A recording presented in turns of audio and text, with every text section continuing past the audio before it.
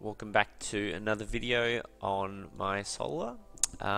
So thank you everyone for commenting on my previous YouTube video. I know it's been a while and I've been responding to all of your comments, so I thought I might make another video to answer some deeper questions. A lot of people ask me how much sun or how much energy do I get in the summer. Well, in Melbourne, our summer is from December to February. So if I show you my graphs, typically on a sunny day, that's no cloud cover,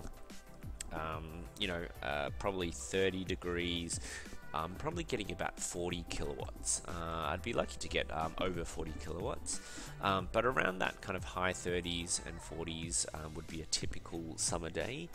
I expect that to go down quite a lot, or quite significantly, once the hot period is over.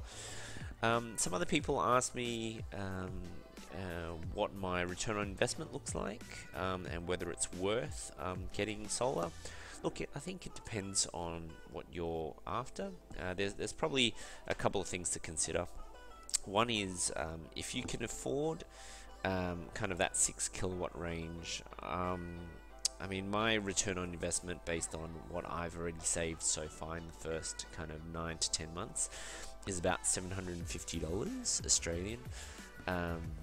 And I spent just over $6,000 for my installation. So that's probably a return on investment of about 7 or 8 years, I would say. Obviously, it doesn't take into account that things will, all the panels and the efficiency and everything will deteriorate. I guess we'll see what happens in year 2, year 3, year 4. But in the meantime, I'm really enjoying the fact that I get to have negative bills and use the power that I'm generating from the sun, and sitting in aircon without feeling guilty about my bills.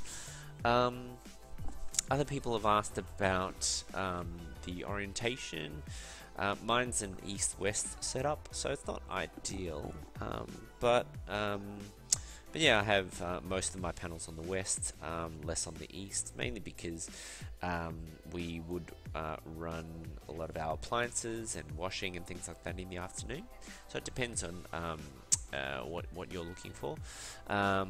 Certainly the smart meter, I think, was worth investing in, because it gives you a lot more details of your current usage.